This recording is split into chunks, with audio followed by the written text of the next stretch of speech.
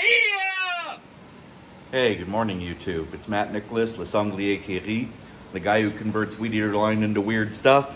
Today I got a weird little project. So, for you Star Trek fans out there, the Grand Negus's staff. That's a personal favorite character of mine. Main point of the project, though. So let's say you've done a model. It's not pegged from splice to splice. Obviously, you've had to print it in smaller chunks because that's what would fit on your printer. So you end up having to do just a straight butt splice. Less than ideal. It's not a terribly strong joint. It's going to be something that's prone to failure.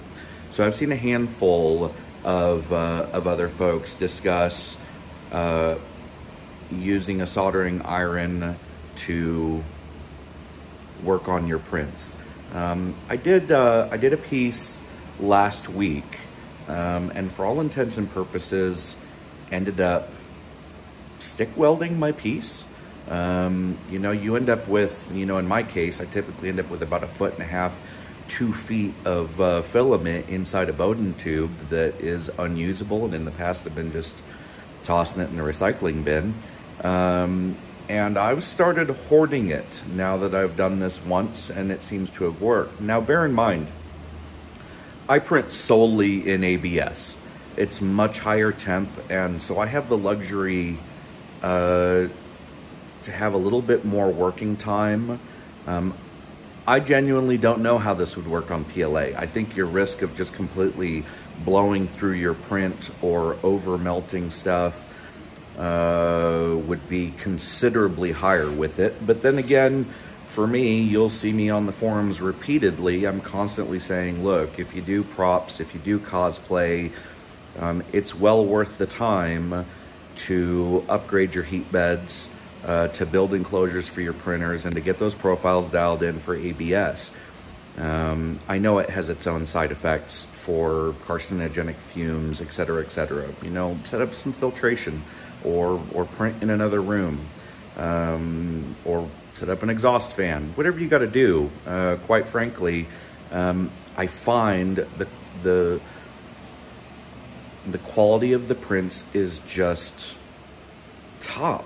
They just hold up really well. You don't have any long-term issues. Not to say that PLA is not great, but to be honest, when you're cranking out serious volume, post-processing comes into play. And ABS just sands like a dream. It feels like a dream. It's just easier to work with than PLA. But then again, that's just my opinion. There's other folks that eat, breathe, and sleep PLA, and it's fine. And I'm not knocking PLA. It has its place. You know, I certainly believe that anybody just starting off in 3D printing, yes, by all means, work in PLA before you move on to other things. And don't ask me about PETG.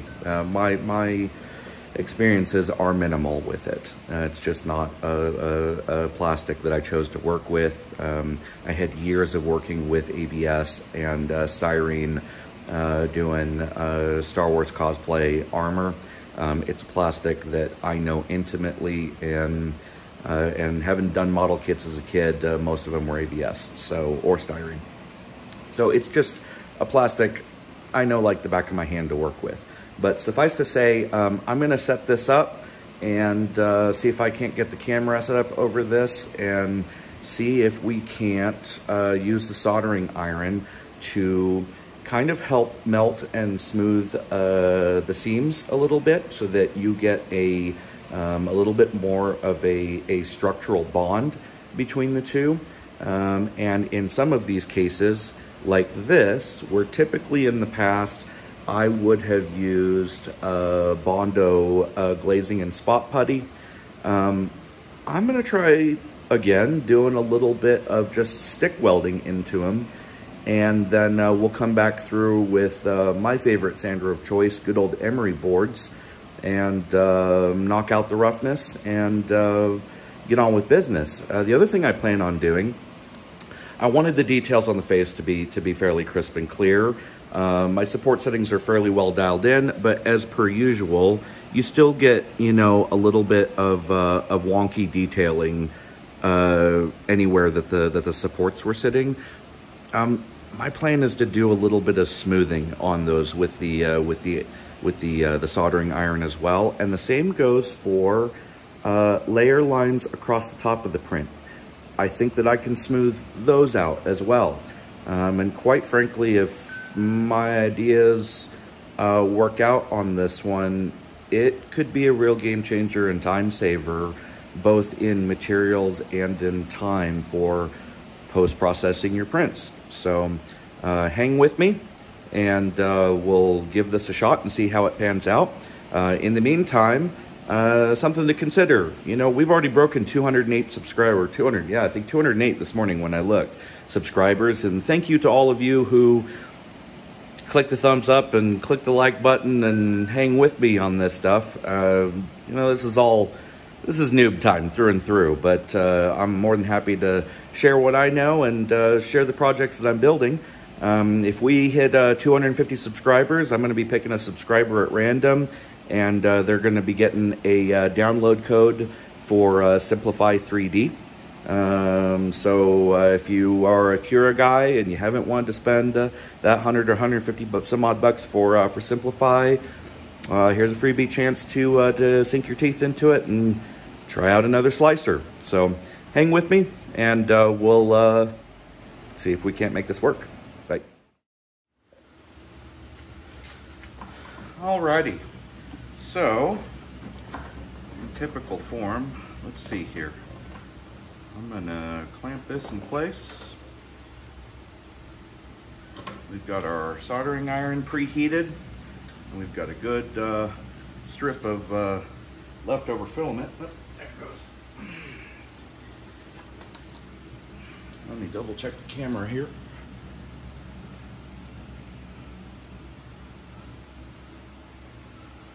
All right. Hopefully that view is decent. So we're going to start off with this main seam. I don't know how viewable it is here, but given the fact that I'm a total newbie at shooting this video stuff, we're going to roll with it and keep our fingers crossed that it's good enough. But suffice to say, the goal is to melt some of the... No bueno.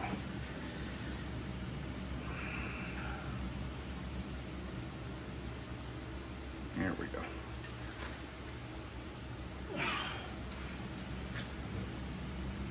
Let's start at the other end here.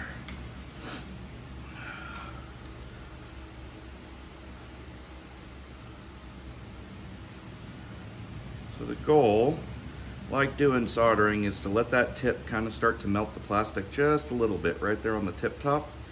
And then what you're going to do is just dab it lightly in place. Now there again, you know, with PLA, I could see this whole process being much less forgiving. With the melting temp of ABS, I have that extra second to just be able to kind of work with it. And obviously, you're not looking for a perfect finish, right? You know, I know what a lot of people struggle with on their smaller printers. They go, well, I don't want to print a helmet, or I don't want to print this piece because I'm going to have to chop it up into, you know, 6 pieces or 12 pieces or whatever, because then I'm going to have all these seams. Well, if you have your stuff set up to do in ABS like this, the nice part is that you can butt those seams together. And let's say you're doing a model where you don't have a pin system to help ensure that everything is lined up properly. Invariably, the larger the print, the more difficult it is to get your panels to line up properly. And you're always gonna, you know, you're gonna end up with those pieces that are slightly offset from each other. And it just goes with the territory. So then your choice is to, you know, depending on how many exterior layer lines you did, you now have a whole bunch of sanding to try and sand it smooth, or you're adding spot putty or whatever your filler of choice is. I personally recommend Bondo glazing and spot putty. You can buy it in 6-packs on Amazon. And a tube will last you for a good bit, but you end up having to layer it in and kind of create a ramp and then visually, you know, try to smooth it out. And sometimes you can't get it 100%, and then you're trying to hide your crimes with paint, which I don't think there's a single project that goes by where you're not trying to hide your crimes with paint, at least not in this shop. You know, I think that this is one of those techniques where not only are you getting a bond with the exact same plastic, but it gives you the opportunity to kind of help level everything else, because there again, it's like your printer is doing. It's additive, right? You're adding material in. So I printed a figure, and I have not dipped my toe into resin printing. So printing smaller, you know, figures or really intricate details in FDM is difficult for the best of us. And for those of you who think that prints always run perfectly in the shop, well, you can wake up to reality. I'll be more than happy to assure you that that they most definitely don't. I was printing an entire leg, and the calf was up top, printed from the shoe up at an angle, and for whatever reason, I checked the file was good to go, but for whatever reason the thigh failed. But it didn't fail completely, and I decided to just let it print all the way up to the top. It self-resolved, and the dimensions were still correct, but it had this weird long gash and hole all the way through the thigh. I have absolutely no clue what it caused. I went back, I looked at the file was just fine. No idea what happened, which is a rarity, quite frankly. And I ended up using this method to slowly add layers inside the thigh, build it from the inside out to where it was fairly smooth, and then hit it with an emery board for 5 seconds, and quite honestly, it came out, you would never know. You would never know. And it was that process that made me go, well, you know, this may very well be something worth sharing and food for thought for folks, to just say this is an alternate method, and potentially a really good method for tackling seams on your prints. There again, you know, I have a roll of PETG. I may give it a shot and do a follow-up on this video just to see how well this method works for it. But, you know, for half of the seam already being done, this is where we're at. And like any stick weld, it's not the prettiest thing on the face of the earth. But it only took me, what, a couple of minutes to do, rather than smearing Bondo on it, having to wait for Bondo to dry, and then coming back through and sanding.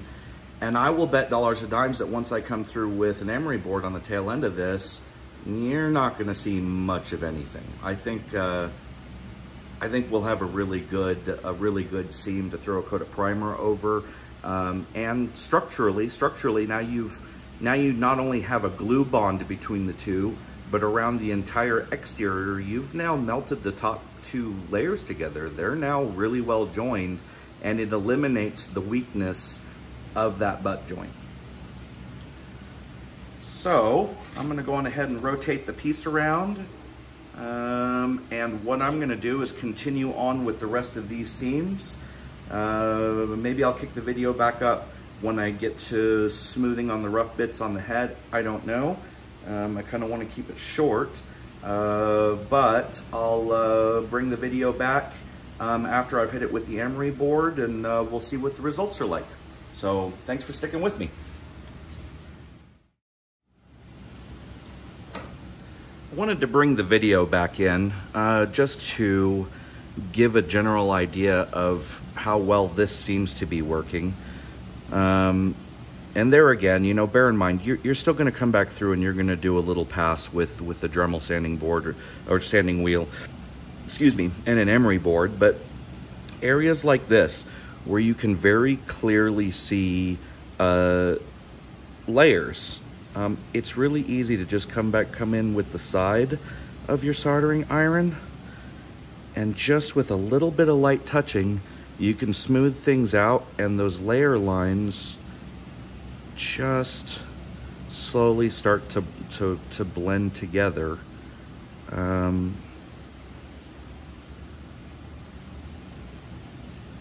And you can feel the plastic as it just starts to melt. You'll feel just a little bit of resistance. That's when you know that that top layer is just starting to melt, starting to skim coat just a little bit.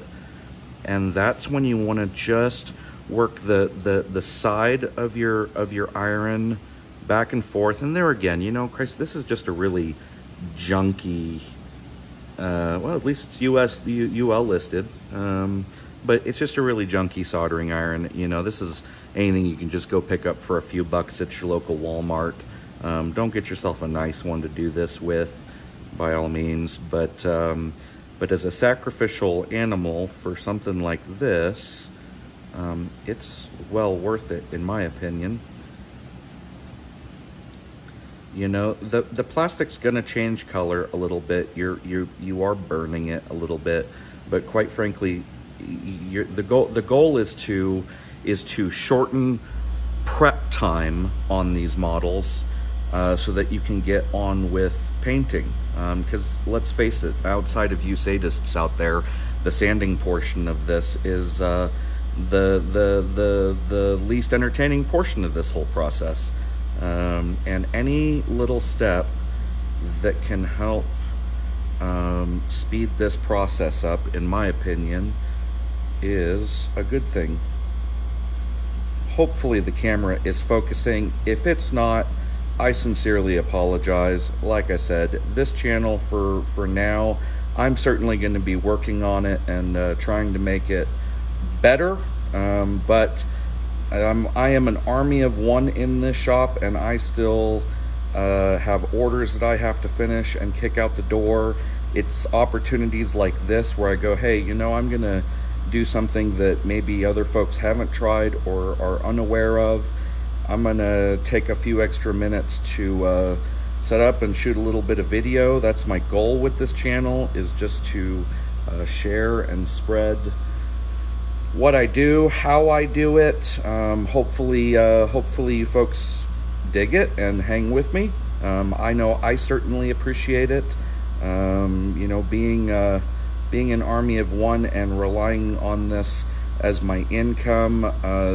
I'll be honest, the goal is definitely to break those numbers to where I can monetize and get a little bit of extra income flowing in. It helps me continue to do, quite frankly, the one thing in life that I've ever really genuinely enjoyed doing, and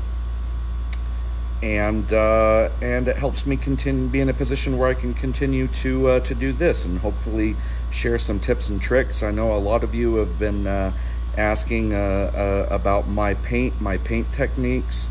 Some of them may be orthodox, some of them may not be orthodox, but they've worked for me over the years, and they've just been things that I've picked up over 20 years of hobbying doing this, and I'd be more than happy to show those to you, and hopefully you glean some knowledge from them, and it helps your hobbying become that much more pleasant.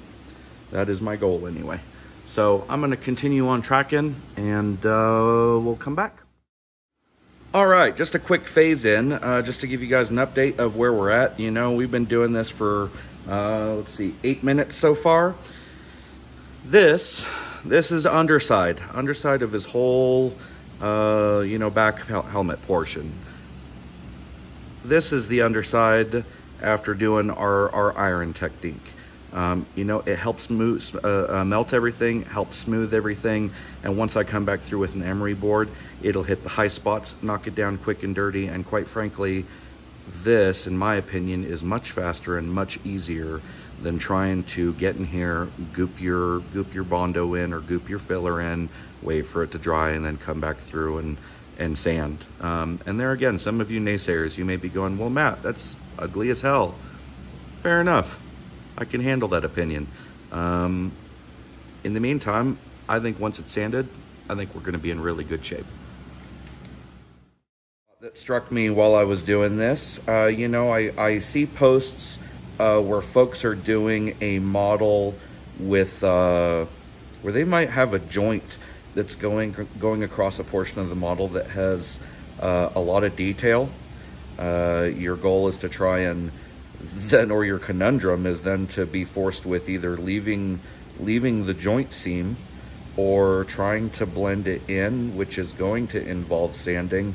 and losing some of the model's details. With a fresh sharp point on an iron, you could get away with murder on this. With a really deft hand, I think you could get away with really getting in there, kind of melting that seam a little bit, coming back through, take an emery board, just cut a sliver off of that sucker, and come back in and nick it a little bit. And you could, you'll hear me say close enough for government work a lot, because that's the case when you're doing any consistent modeling and you're just trying to get stuff done. There are just those times where, getting it to the 98% mark is just good enough, because you know that follow-up techniques are then just going to camouflage it that much more. So it's something to think about. But for the way it stands right now, I still have about another inch and some change to weld here, and then a handful more. But otherwise, we're pretty well done with hitting all of the ugly spots where supports were hitting, or overhangs where that bottom layer wasn't so pretty. On a piece like this, not very many people are going to end up looking at that under lip, but it's nice. It's nice to go that extra little bit of detail. I'm going to do the same right here, right along this portion of detail, and then we'll do a little bit of smoothing across the top of the head, and then move on to tack welding. All right, and we're back again. The way it stands right now, we've hit the underlying layer of these, where you could see the layers starting to stack as they did the curve of these back plates. Just a really quick run on the ironing with the iron has just kind of smoothed things out just enough to get rid of the layer lines. Once we hit it with an emery board, it'll clear itself up. And here we're starting to work all along the top. Here you can see very clearly the stack lines of the layers. And bear in mind, this was printed in ABS at 0.3 layer heights. So just to give you an idea of where we're at with the piece. Most of the vertical layer lines, quite frankly, once you throw a layer of primer and a base coat on that, most of those tend to disappear. Whatever pops up after those two layers have dried, we can then sand, throw one more base coat on if needed before moving on to final paint, but I find that tends to take care of most of the issues. If you have layer lines like that, really the big key issues are always where the layers stack. And here we've already managed to smooth it about a third of the way, and all I'm doing is I'm just going back and forth, really light, really gentle, until I start to see it shine up, and you can start to feel the plastic melt get a little bit of resistance, and then you just keep right on working it little bit by little bit, just to smooth those layer lines.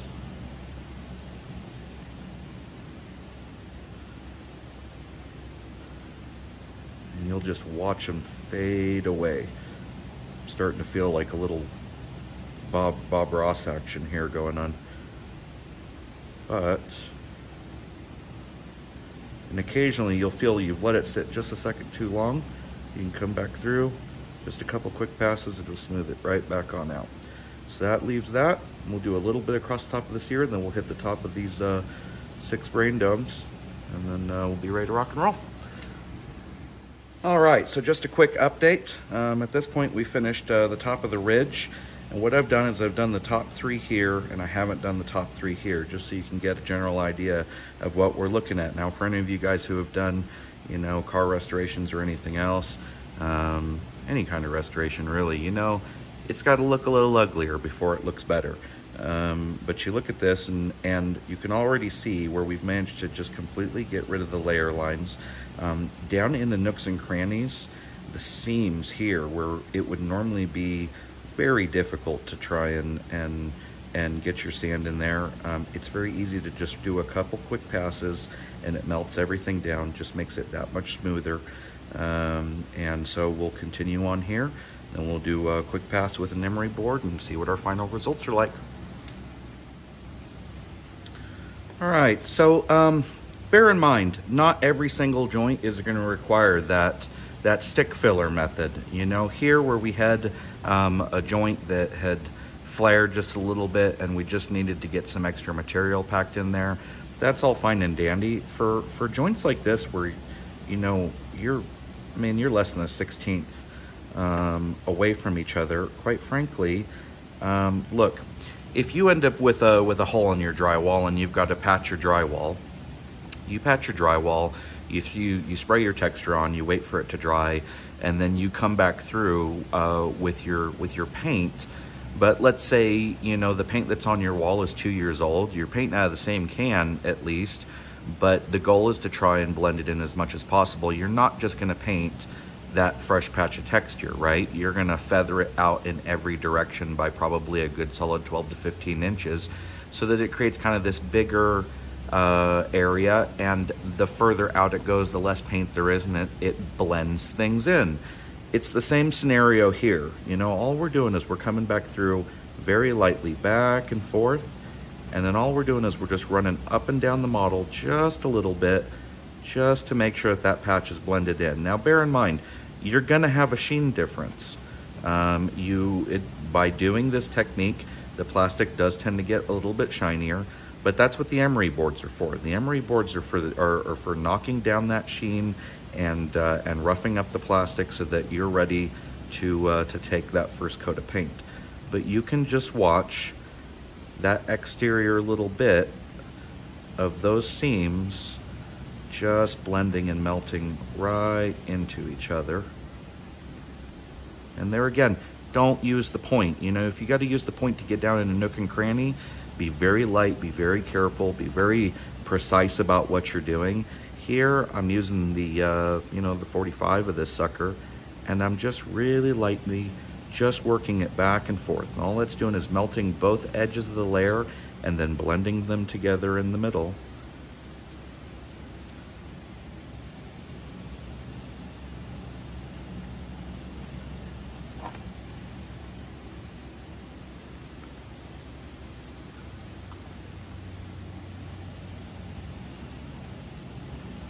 And to minimize how much sanding I had to do on this whole top seam up here, where I did have to go through and stick weld it a bit, what I did I came back through once I was done with other areas and it had time to cool, and I did this same smoothing method up here to eliminate the globs, to smooth everything out, and why? To make the sanding cleanup process that much easier. Honestly, I think when this is done, this is really going to require absolutely minimal work to blend the two together. And when you're done, no one will ever know that there was a seam there. So, down to one seam left. Two seams left, excuse me. Let me hop back on it, get these knocked out, and then we'll hit it with an emery board. All right, guys, so here we are. The lowest joint is done. As you can see, I just hit it just really quick and dirty with the emery board. Same for the second joint.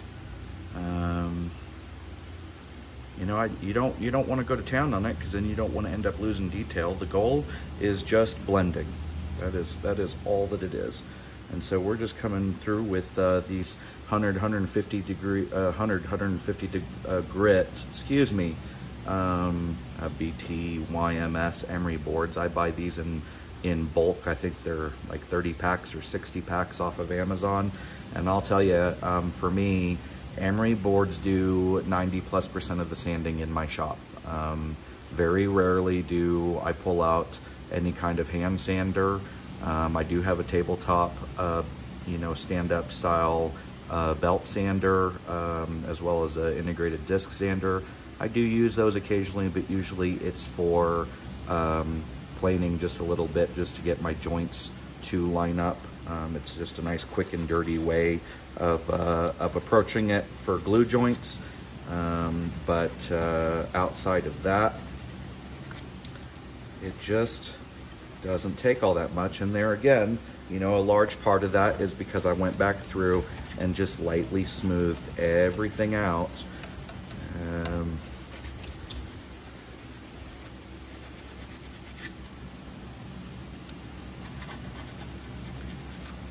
just want to get rid of any kind of contours. I did have a couple of lips, like I was talking about earlier, where the joints may have been offset by just a hair. And in that case, I was able to take the higher layer, work it down, slowly melt it, and just smooth it down, and so it creates its own little step. In this particular case, the offset was so small that it didn't even have to do much of a transition step between the two. So that's what we're looking at there. We'll move on to the neck, and then we'll do a little bit of touch up here and there around the head, and I'll come back and show you the final product. There we are. You know, I think it was probably 12 to 15 minutes worth of ironing and just a quick touch-up sand. You know, now the dome is feeling really nice and smooth. Top here is all cleaned up. The face details are nice and cleaned up. We had a weird layer line here on the chin. Chin is all smoothed out. Underside of the helmet is all nice and smoothed out. Seams are all nice and smoothed out, and given the fact that we're going to be going, you know, a dark faux finish for wood for the staff, and we're going to be doing bright gold for the head. We'll go on ahead and throw a coat of primer on this, throw a coat of gloss black on this, and see where we stand before we get on with moving on with the finishing of this, and that will be another video for another time. But hopefully you guys enjoyed this one. Let me know in the comments. What'd you like? What did you not like? Was the information helpful? Do you have more questions? Is there anything that I can do to answer? And are there other questions you might have, other topics that you might want to see me approach and cover? You know, this channel is more about being for you guys and trying to attack the questions that I get asked on a regular basis and have for years whenever people see my final results on my projects, and just to inspire a little bit and go, hey, this is what I've got going on in my shop. Always feel free to pipe up and show off what you've got in yours. I'd love to see it. Quite frankly, there isn't a day that goes by that someone else's work doesn't just take my breath away and inspire me. I love these imagination machines. I love 3D printing, and I just love what they're able to crank out. It boggles my mind. So keep in mind, once we hit 250 subscribers, I'll pick a subscriber at random out of those. They'll get a code for Simplify 3D. In the meantime, please like and subscribe. I genuinely appreciate it, and I'm grateful to those of you who already have done so. So keep your eyes peeled. I don't think I'm going to have a regular release schedule. I think these videos are just going to pop in as the opportunities and ideas arise. But look forward to continuing to share both my projects and whatever knowledge I have that can be beneficial to you. So thank you guys. Have a great day.